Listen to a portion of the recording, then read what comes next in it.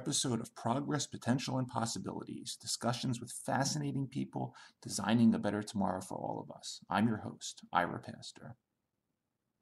Welcome, everybody, once again to another episode of our show, bringing you another truly fascinating guest today, helping to create a better tomorrow for many of us. We have the honor today of being joined by Dr. Maria Elena Bottazzi, who is Distinguished Professor of Biology, Associate Dean of the National School of Tropical Medicine, and Professor in the Department of Pediatrics, Molecular Virology and Microbiology, Integrative Molecular and Biomedical Sciences, and Translational Biology and Molecular Medicine, all at Baylor College of Medicine. Dr. Botazzi is also co-director of the Texas Children's Hospital Center for Vaccine Development, adjunct professor in the Department of Bioengineering at Rice University, and editor-in-chief of Current Tropical Medicine Reports. Dr. Botazzi has her undergraduate degree in microbiology from National University of Honduras, her PhD from University of Florida, did her postdoc fellowship here in Philadelphia at University of Pennsylvania and at University of Miami, as well as a fellowship for the American Association for the Advancement of Science Leshner Leadership Institute. And she is involved in a range of activities related both to the development of novel vaccines and adjuvants for so-called neglected tropical diseases, including Chagas Disease, Leishmaniasis, human hookworm, as well as doing extensive work in the area of COVID. So all that being said, Dr. Botazzi, wonderful to have you on the show today. Thank you very much, Ira. It's a pleasure to be with you. And I'm sorry about the mouthful of all the titles that I have, but it may sound complicated and cumbersome, but I think it's just very joyful to be able to work in so many disciplines academically, but also to be able to bring forth solutions for many of these infectious, neglected, diseases that I know are going to be, one of the topics that we'll have a conversation today. Absolutely, absolutely, and it's a very impressive list of titles. I just have to say off the top. But thank you so much for being with us. I'd love to start off as we typically do, just by handing our guests the floor for a few minutes, just to ask the basic question: when and why did microbiology become a passion of yours? Well, I grew up in Honduras. So, as you know, Honduras is a small country in context of many countries in the Latin American hemisphere, and in fact, in the Americas. And we have a lot of poverty. That's a reality, and unfortunately still is. And so growing up, I was even inadvertently, if you want to say this, or my surroundings were clearly, a lot of poverty scenery that I had. And it always was very curious for me to understand why, what are some of these factors or some of the things that really predispose someone to continue in this cycle of poverty. And of course, there's many reasons, right? Whether it's economic, whether it's social, whether it's just, the access to, be able to get a job, but I think a lot of it also stems with the type of health these populations have. And if you live with a constant, health disability, even though they may not necessarily sometimes be very apparent, it really has a burden on how you eventually become a productive member of society. And so since very early on, I realized that health was important. So my fascination with, eventually science and microbes, because most of what we see in countries like Honduras, now certainly a lot of what we call non-communicable diseases like diabetes and other things like we've seen in even high-income economies, clearly a lot of the health burdens are really coming from infectious diseases. And, transitioning from that to the topic of tropical diseases, obviously we look at our globe and we look at the tropical region of our planet and add in the subtropics there. We're talking about dozens of countries, billions of people living there. And obviously most of the audience obviously has heard of things like malaria, tuberculosis, HIV, of course, less so human hookworm, Schistosomiasis, Leishmaniasis, But the numbers, just pulling some from your website, are very shocking. 700 million suffering from hookworm disease in the world today. Schistosomiasis, 200 million, killing an estimated 300,000 annually. A lot of poor countries. Talk a little bit about just the general area of neglected tropical diseases, if you would, and sort of what is the scope of activity currently in 2021? Is it mainly vaccines? Is it the repurposing of existing drugs? Is it novel drug development? What's the area look like in general? Well, thank you for that question, because I think it's very important. And you're right. I mean, many of these that we call, in aggregate, neglected tropical diseases are probably diseases that many of you who are listening have never heard before. And that's one of the reasons why they're neglected, because they're not quite highly advertised as we hear, of course, malaria, HIV, or tuberculosis, like you mentioned, or others like we now hear, right? Zika, sure. Or even, other type of, certainly now with COVID, right? With the coronaviruses. And again, it's a neglect, mostly not necessarily because we don't have a lot of people being affected. In fact, it's a lot of people, but they're poor people. So, you have to then recognize that maybe they don't have a voice that really can highlight the importance. Another major distinction is that indeed, even though they may be quite prevalent, they are not big killer diseases. And in our society, I think, we human beings, of course, are always trying to look for ways to avoid mortality, right? Mm-hmm. But we pay a little less attention to improving the health, right? And that, again, going back to preventive medicine, right? Mm-hmm. To prevent diseases, when the diseases really don't kill someone, but they can really have long-term effects. And in fact, we're actually starting to hear about this now, even in the context of COVID, right? Sure. So there's a big problem, of course, with the deaths that COVID has caused. But I think what's going to really be something that we have to start paying attention is all the people that are going to have the long COVID, that they clearly can survive, but that they will survive with burdens of disease or sequelae that really eventually will burden the health status of an individual. And eventually, we're already hearing, right, that they cannot go to work or that they already have some other type of disability. So I think that's the problem with these so-called neglected tropical diseases. And even though we call them tropical, mm-hmm. and of course it does give this impression that, of course, are found only in areas of the tropics or like with typical jungle, right? It's really not true, right? In fact, even in the United States, sure. We have a lot of these tropical diseases, and not necessarily because of migration or movement, globalization of people or even, animals. It's actually because, with everything, superimposing also climate change, these not only diseases, the microbes themselves, or even the vectors that carry those microbes change. And so now, in fact, we don't only find these diseases in only the tropical setting. So then when you ask me, what are we doing? So true, ideally is to raise awareness. So I appreciate very much the opportunity of being here with you and talking a little bit about these neglected diseases. The fact that I want to highlight that don't only think that they only occur over there and not here, right? Because indeed now they're starting to occur even in high-income country settings, in the poor areas of the high-income countries. In fact, most of them, believe it or not, are found in pockets of poverty of high-income economies, which is very interesting if you really think of it. But then also the fact that what we need to do is also come up with integrated approaches to control them, right? Sure. So again, the best that we could ever do is prevent them, prevent from these diseases to occur. And that's where it comes into play: hygiene, good infrastructure, good sanitation, of course, access to water, access to, of course, good nutrition, access to healthcare. But also, of course, and vaccines, of course, are also preventive measures if we want to count them.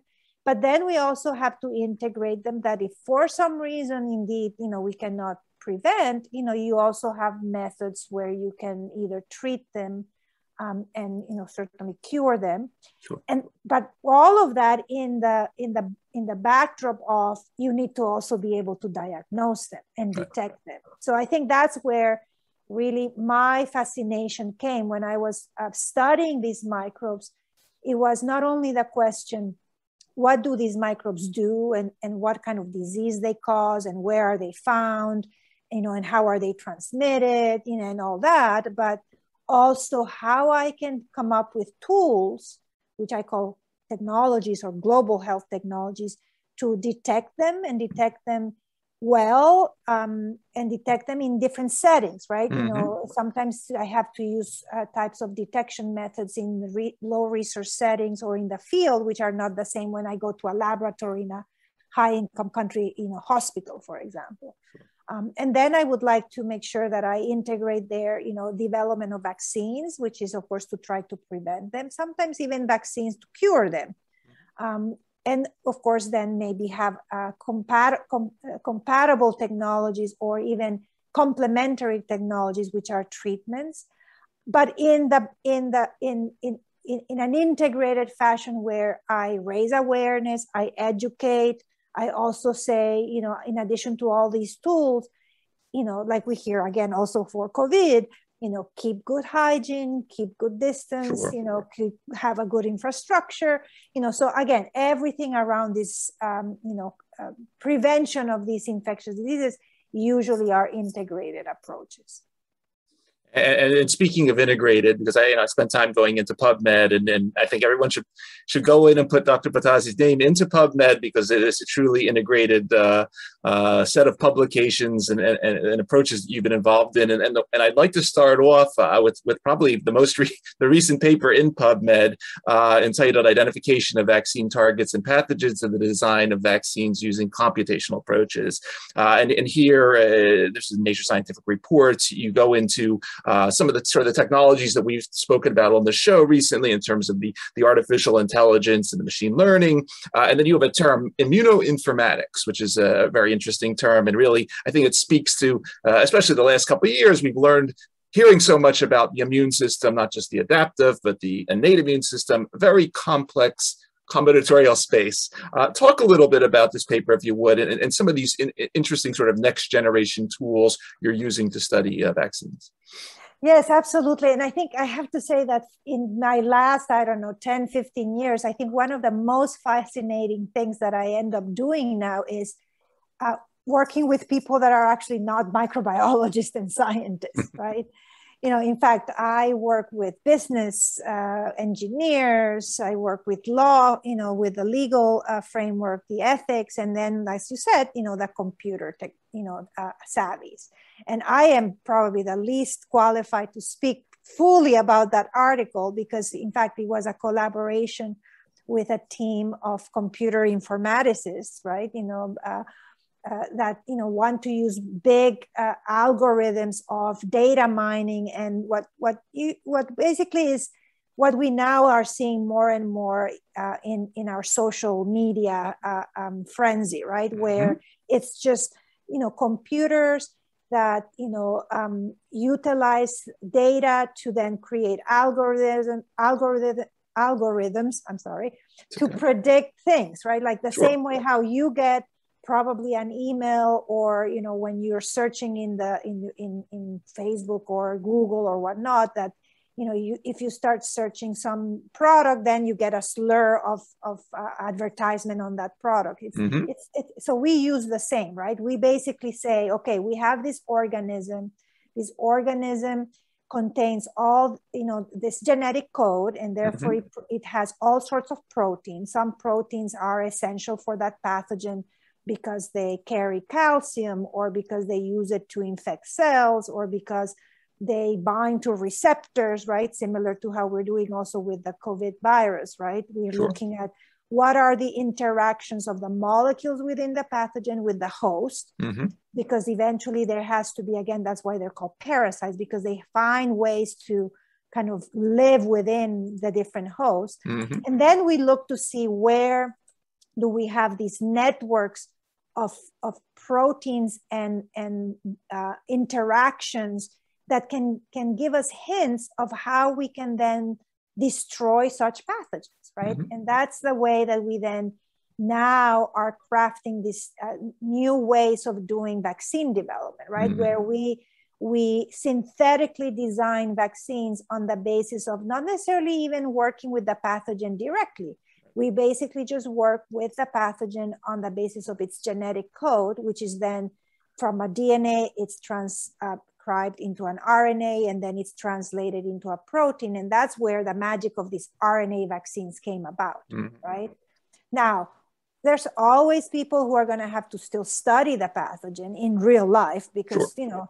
These algorithms and these computer-based predictions, you eventually have to test them to see if indeed predict the right thing. But now we can start with at least narrowing the field. And basically it's the same way how we now know that, targeting the spike protein of COVID is the ideal target for a vaccine, or targeting, certain aspects of the virus when you do these drug designs. Or in fact, how can you detect pathogens by specifically looking at some sort of detection methods, right? So I think we're seeing more and more the use of computers, the use of big data, mathematics, because it's all mathematics, right? Sure. In fact, if you look at the real behind the scenes of how that Nature reports came about, it's all mathematical formulas, which ask me, and I honestly have absolutely no clue what they mean, right? But cool. Right, but we, the scientists, and we, those who understand the pathogen, provide the I guess the informaticists the assumptions. It's the same when we work, for example, we work very closely with health economics, and the economists. Also, it's all mathematical modeling, right? So the cost of illness, or how much an intervention will cost, or how much will an intervention reduce the burden of a pathogen. Mm-hmm. All is based on the assumptions you plug into the system, and that system then kind of spits out some sort of an algorithm, and then you just have to try it out in real life. And that's why in vaccine development is not only so important to do some of these empirical and calculations, but then you have to go through the clinical trials, and then eventually you go into real world evidence, right? So clinical trials are not even just by themselves sufficient. You still have to then apply into real world evidence. So it's all interconnected. But as you know now, with so many advances in technology, it's mind blowing, right? What we can do today compared to what we used to do even 20 years ago. When I was studying in University of Florida, or even when I was at Penn, we used to do things a little bit more, manually. Now everything is practically almost automated, right? And speaking of some of those new technologies, we hear a lot about, obviously, things like messenger RNA vaccines, as you were just mentioning. What we hear maybe a little less about, which you're equally involved in, is adjuvant development. Several years ago, I was working at a company that was doing phytochemistry, and I was introduced to the QS21, which was this really cool plant extract, comes from this tree, I think in Bolivia or Peru or something. And I was always amazed, like, wow, this soapy type substance from a tree in Peru increases how my vaccine works, which is pretty cool. Talk a little bit about your work in adjuvants and the principle of vaccine sparing. Yes, sure. And maybe let me actually put it a little bit in context, right? Because by no means technologies are a bad thing, but technologies, like with everything, when it's new, it brings a lot of challenges, right? Challenges in scaling them up, challenges in the fact that they're probably more expensive at the beginning, especially the fact that people have to be trained to be able to advance technologies. So when we, in our vaccine center specifically, design our vaccine prototypes, even though we love innovation, and we hope that at one point those innovative technologies, such as RNA vaccines, will be reachable even in low middle income country settings. And we're seeing now, in fact, with COVID, how that's been such a challenge. You know, I think one of the mistakes that we saw during the pandemic is that we sort of forgot a little bit to rely on conventional technologies. Mm-hmm. And within conventional technologies, we have these so-called recombinant protein-based vaccines, sure, which, you know, are very well known. We have probably even more than 50 years of, you know, knowing how to make them.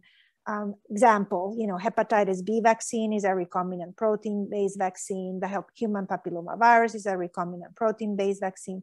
We have, you know, we know how much they cost to make. They're very cheap. We have a whole ecosystem of production factories around the world. And we have a lot of people who actually have the know-how, right? But those recombinant protein-based vaccines by themselves as proteins need a little help. And this is where these adjuvants come into play, right? And they're just a part of what we call formulation science, or or pretty much the vaccine science of protein-based technologies, where you couple the protein, which is in itself focusing the immune response to a specific target, right? Like, let's say, you know, we took the receptor binding domain of the spike protein, we made it into a protein, and that focuses the response to be able to prepare us against, you know, a coronavirus in this case. But at the same time, we needed to make sure that our immune response is balanced, robust enough that maybe even allows us to retain memory, right? Yep. And, you know, that it's durable, right? Yep.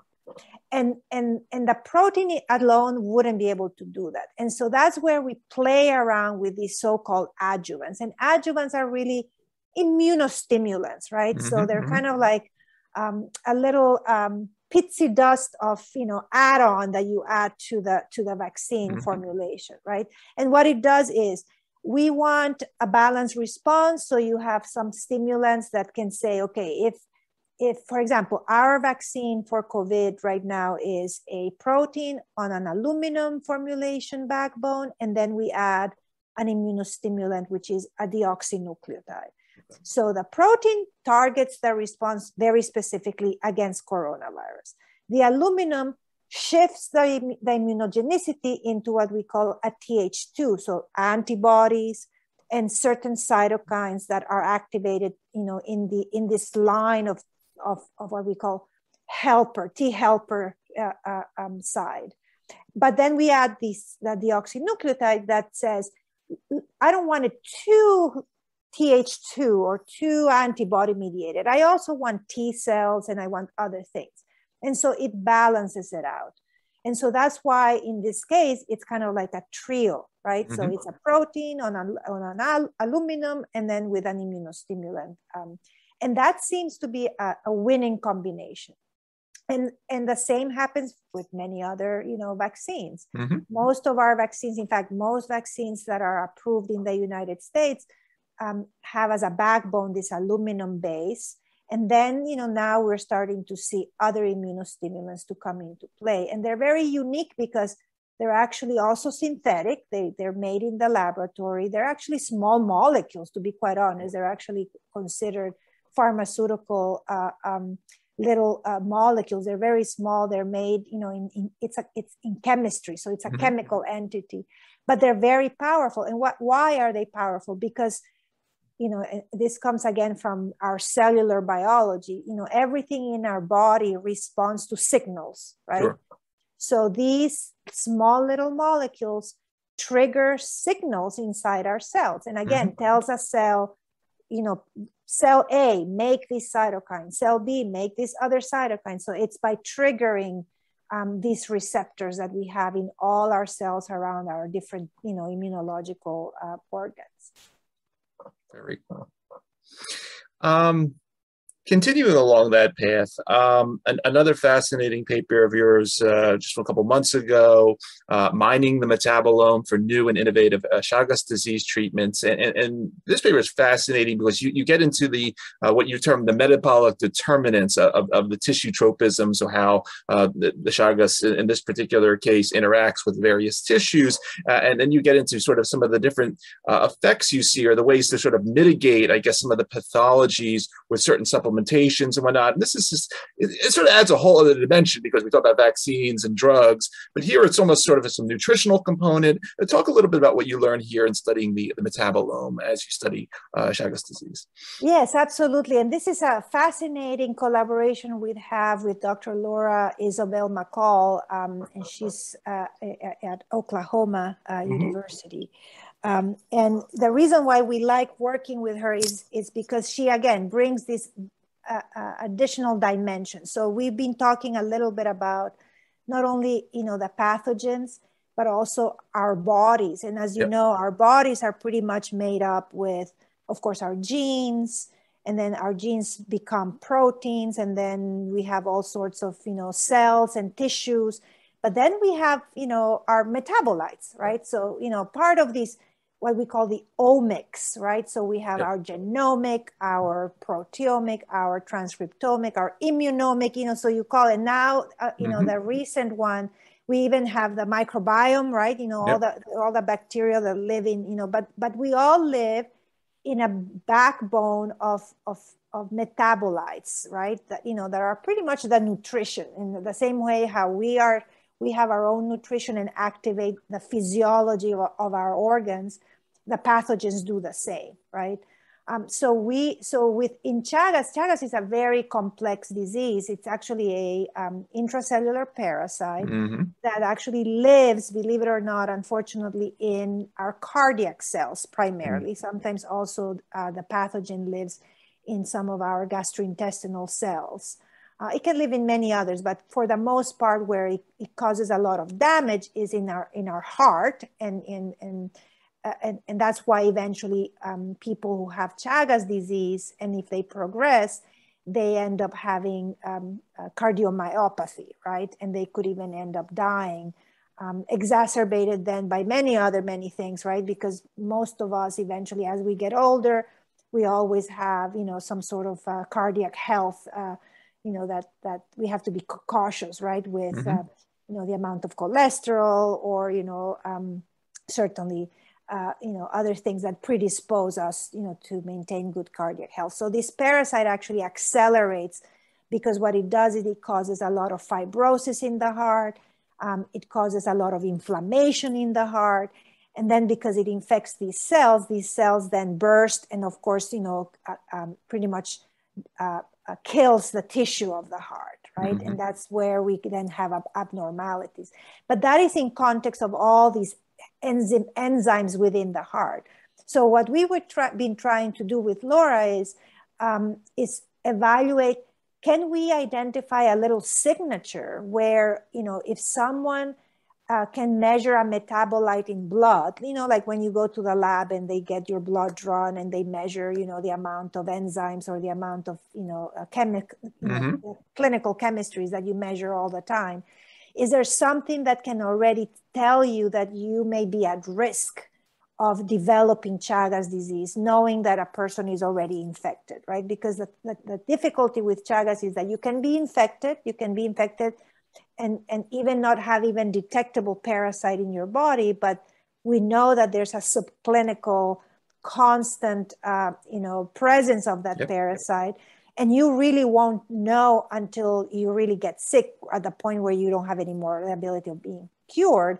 But if we can measure some of these metabolites, they can at least tell you, it may be that the disease is progressing. So I think this is the value of coming up with those, what we call correlates, right? If I see that your troponin enzyme goes up, is that a reflection that you're starting to get, some disease, right?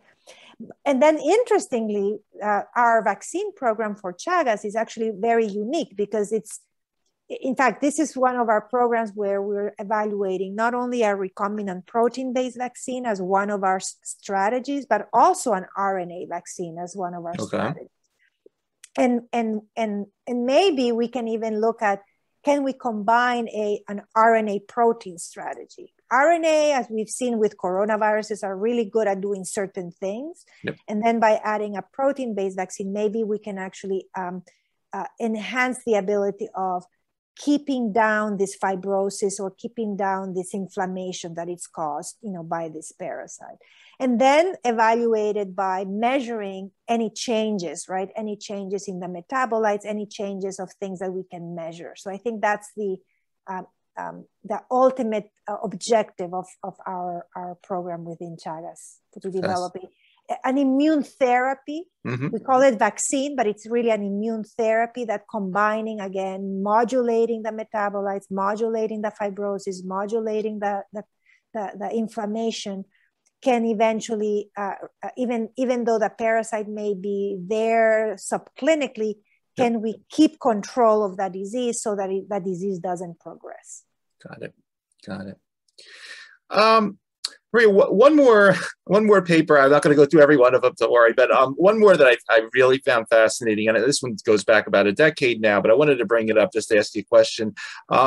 In, I think, 2011, you published a paper. It's called ACAP12, a novel factor XA anticoagulant peptide from the esophageal glands of adult Cyclostoma canium, which is a type of hookworm that affects dogs and cats. And one of the things I found fascinating about this, I just want to ask you about, obviously, you've spoken to this, we have this, especially when it comes to these parasites, this unique back and forth biologic warfare. In this particular case, they don't want the blood to clot. They make this unique peptide in their saliva and so forth. Within your programs along the way, do you run into peptides like this, whether they're for coagulation, inflammation, suppressing the immune response, that you might, you're developing your vaccines over here, but at the same time think, wow, these may make for good anticoagulants, anti-inflammatories, autoimmune disease drugs, and so forth for other types of diseases. Any interesting programs that ever pop up from these types of findings? Absolutely. And, it's in fact, hookworms are fascinating animals because, to be quite honest, sometimes when you talk about these pathogens, most of them are microscopic. They live inside cells and you probably don't see them with your real eye, right? Hookworms, in fact, are, they're not huge like other, worms, but they are at least 1 centimeter long as in size. So you can actually visualize them. And with a group, one of our collaborators in Australia, Dr. Alex Lucas, in fact, we have been working now for more than 2 decades, understanding that hookworm and how does hookworms really live and feed and how do they cause disease. And the fascination of hookworms is, first of all, they're called hookworms because they hook in the intestinal mucosa of your intestine. But then beyond hooking and then really getting inside your mucosa, and they have these very awful teeth, that they kind of get stuck. Their food is blood, so they feed on blood, and that's why these worms are so terrible, because they cause anemia. Because what they do is they start eating blood from the host, from us, and you would think, oh, a little 1 centimeter worm, how much blood can they feed? And believe it or not, they're avid feeders, and you can practically lose all your iron intake by the fact that these worms basically continuously kind of suck on your blood. And what they do is indeed what you just said, right? So for them to digest a blood meal, they have to have a very sophisticated blood digestion system, right? Like we digest food, not blood, unless we're vampires, right? But if we were to digest blood, we probably would have something similar. So they have a combination of proteases to degrade the hemoglobin into small pieces, anticoagulants to make sure that the blood indeed doesn't coagulate inside their own intestine. They have detoxification systems. They use these glutathione transferases to detoxify, because everything that you digest, the same way how we go to the bathroom, the worm has to go to the bathroom and secrete all the toxic. So with Dr. Lucas, in fact, originally we always look, can we interfere with some of these essential functions that the worm needs to then create prototype of vaccines. And in fact, our most advanced candidates for hookworm as vaccines are, one is an aspartic protease that, if we block that protease, we interfere the worm to degrade the hemoglobin, and therefore it cannot feed. And then we also have another candidate, which is against the detoxifying agent. So then we also prevent the worm to detoxify, and then they basically get, it's toxic for them and they die. But at the same time, Dr. Lucas has now looked at, can some of these molecules be used to evaluate Crohn's disease? Can you use some of these molecules, like you said, to become anticoagulants? Or some of them are inhibitors of proteases. So yes, so the answer is yes. And in fact, another area that is very interesting, going back to adjuvants, is with another group, with Dr. Sarah Lustigman. We work in another parasite. It's still in the area of these big worms, where there is one of these molecules, which is a structural molecule, which is in fact is also found in hookworm, is called the ASPs. They can have adjuvant activity, because these worms also need to make sure they can evade the immune response when they migrate through our bodies and when they live in our intestine. You don't want anything to come and destroy them.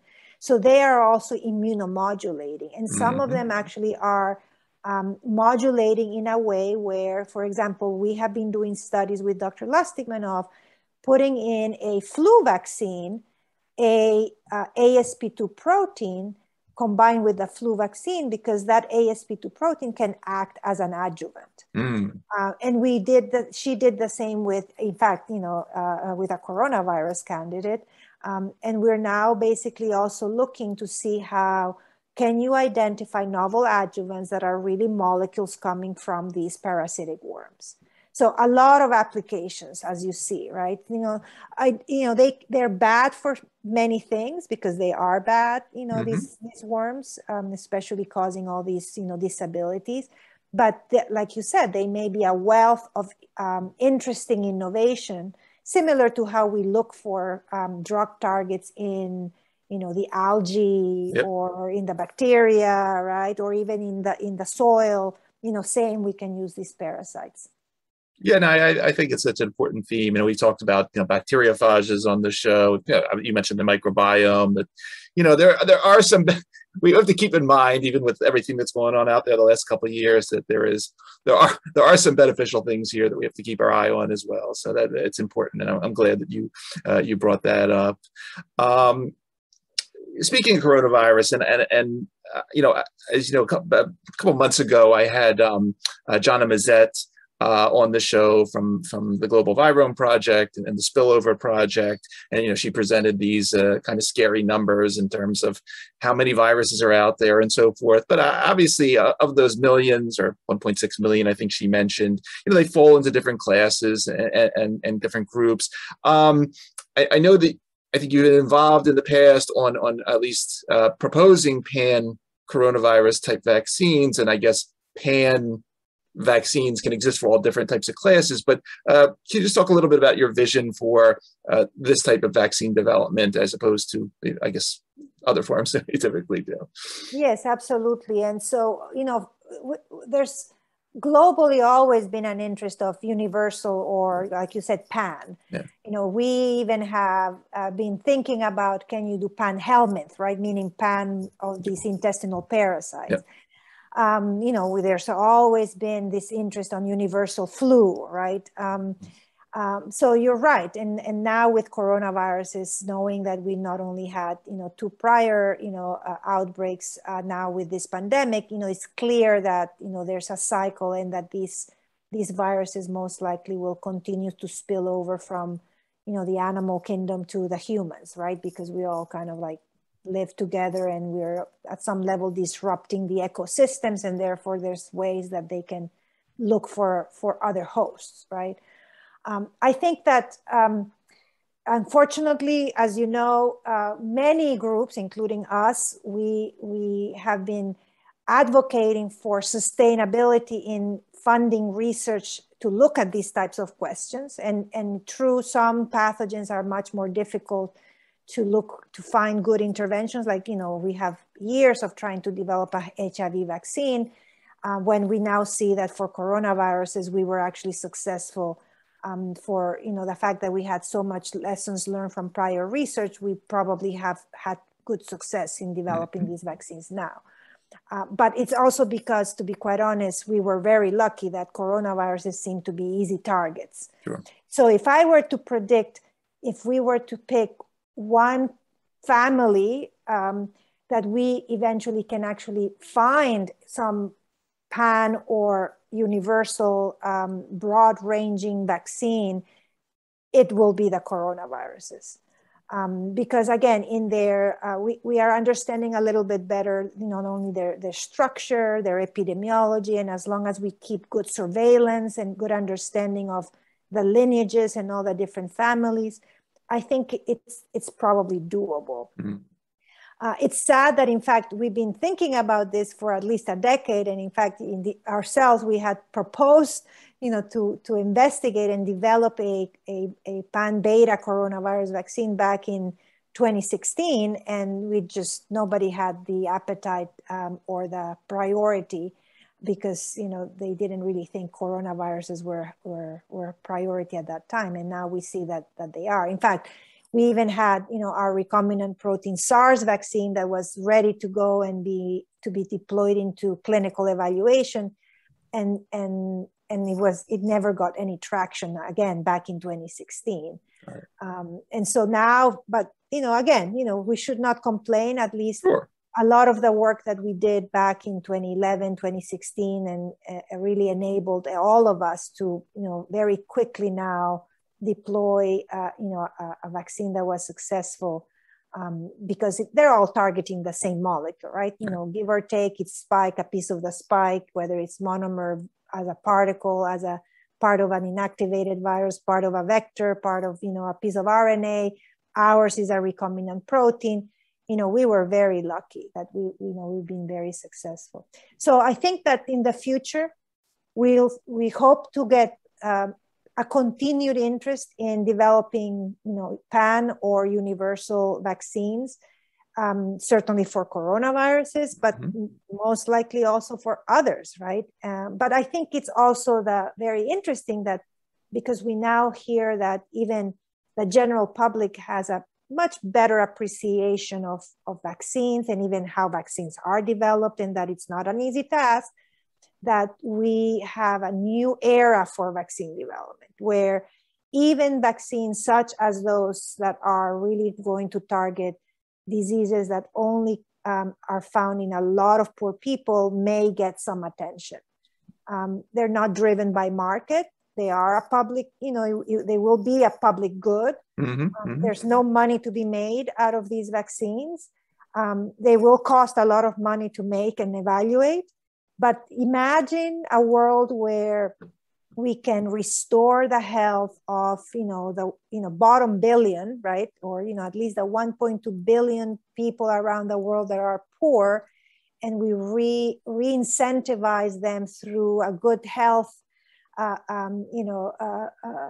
life expectancy to then become much more productive in society, right? Because they, children will learn better in school. Children will grow with better cognitive capacity. They will definitely have, more eagerness to get themselves integrated into the, social and economic different layers of this of humanity, right? Thank you for that message. We're moving on to a related topic. So as I mentioned, I'm sitting here downtown Center City, Philadelphia, a couple miles in any direction. I could, I could just go with the list: Barry Blumberg, hepatitis B; Paul Offit, rotavirus; Dan Plotkin, rubella; Hillary Kapowski, and rabies. The list goes on and on. I'd put you on that list, but you moved to Texas. vaccine hesitancy. I watched a little video you did for the American Association for the Advancement of Science, Countering Science Misinformation. How in 2021, obviously, I'm in a vaccine epicenter here as you are.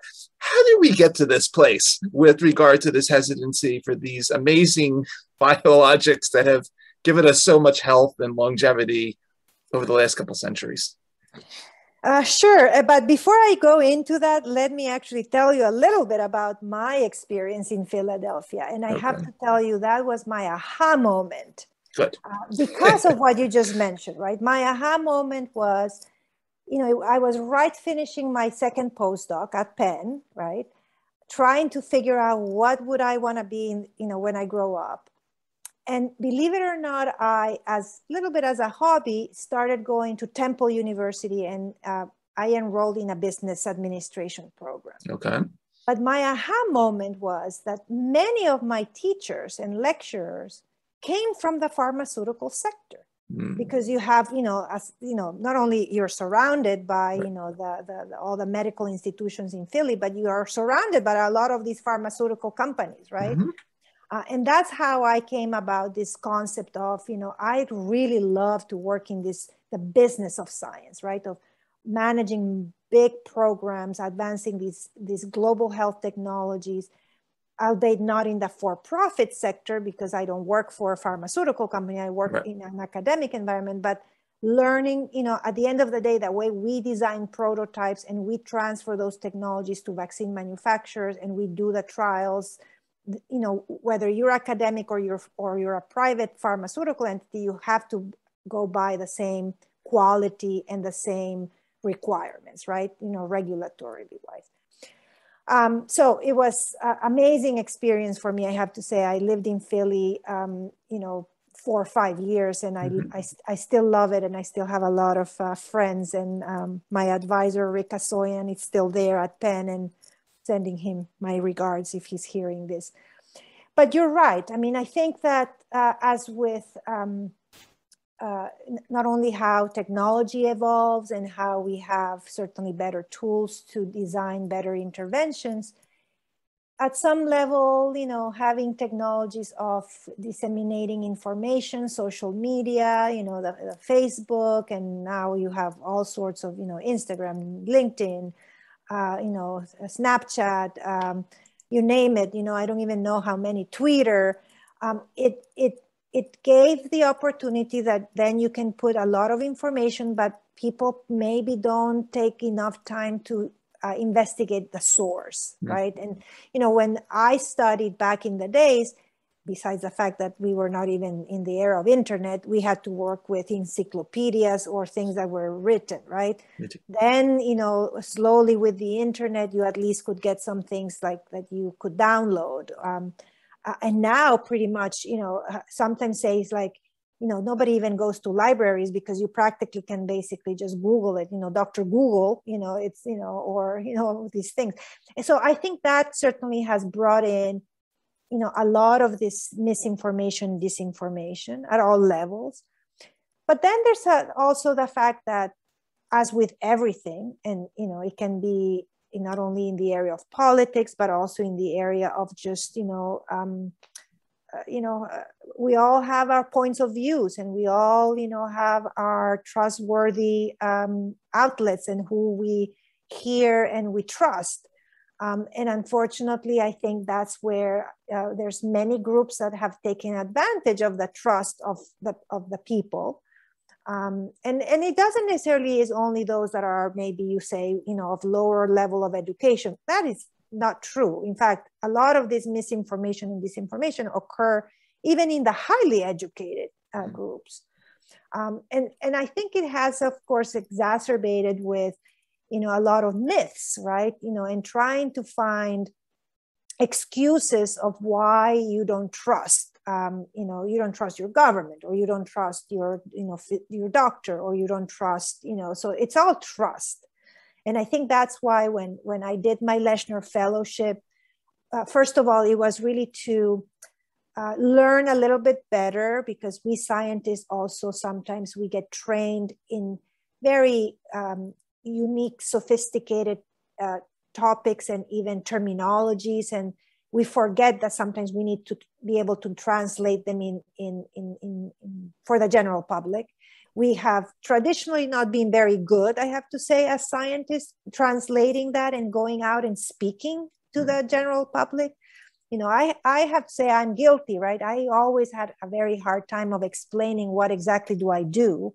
And sometimes some of my best friends explain it better than I do, because they really, you know, use language that is not the scientific language. And I think that Leshner Fellowship allowed me to, you know, put a better context of how understand your audience, understand what, you know, what you're trying to disseminate as an information. Why are you doing it, right? Who are you trying to reach out, but not with the purpose of debating or trying to convince. It's not a convincing activity. It's really to, you know, tell my story. Why do I believe in vaccines? Why, for me, I think, you know, they're important. Why myself, I got vaccinated. Why I take care of my family and my community, but then also listen to their story and understand why some of them are hesitant. And it may sometimes be that they were just looking at the wrong place for information, and maybe they don't realize that that information is not coming from reputable sources, or that they distort the truth, right? Because now what we're seeing is, you know, it's like when we're talking and then you take a snippet of my recording and then you patch together to make me say something that at the end of the day maybe wasn't put in the same in the right context, right? So there's many ways that, you know, this can happen.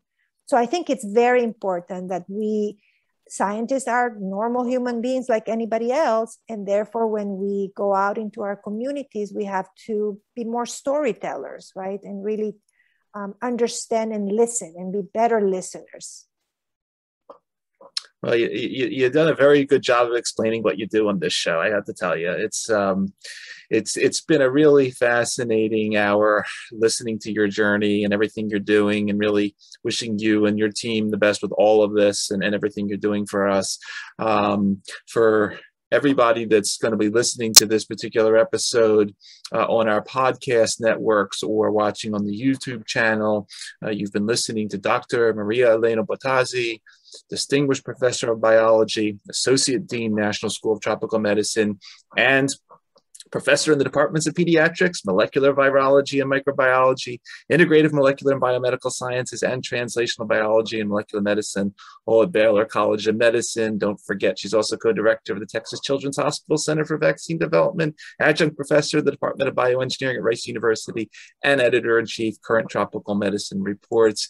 Maria, it was a really fascinating time listening to you. I want to thank you for taking the time out of your schedule to come talk to our audience. Thanks for everything you're doing down there to keep us healthy. And as we say on our show, thanks for helping to create a better tomorrow via all your initiatives. A really fascinating story. Thank you, Ira. It was a pleasure. I really enjoyed this conversation with you.